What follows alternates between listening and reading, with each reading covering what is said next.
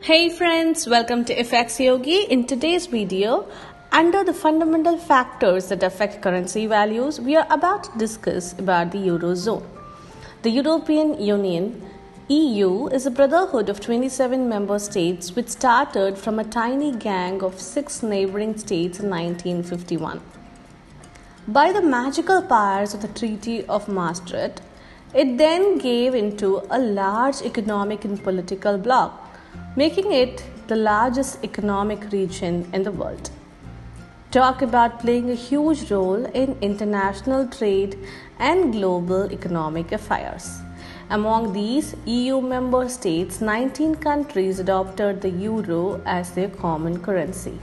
These nations comprise the eurozone, which is also called the European Monetary Union, EMU, or Euroland.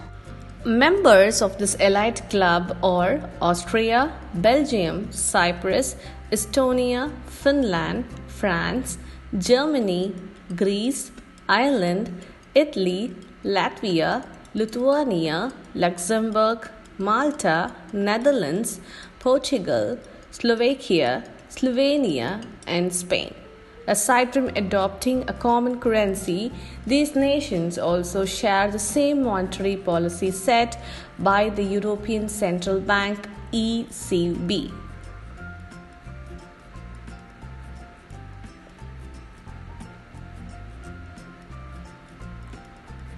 Let's now get into the economic overview of the euro.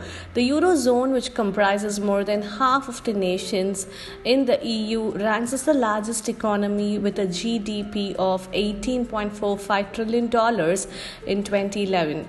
Being a services-oriented economy, services account for a whopping 70% of its GDP. On top of that, the eurozone takes pride in being the second most attractive investment market for domestic and international investors.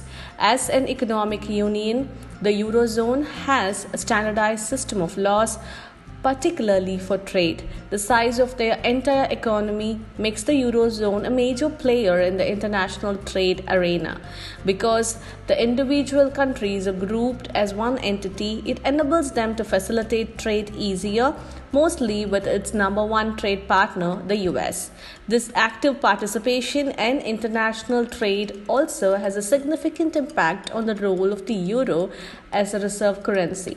This is because countries that transact with the eurozone need to have a significant amount of reserve currencies in order to reduce exchange rate risk and minimize transaction cost. That's all for today. Let's catch up in the next video with more interesting content. Until then, take care. Bye-bye.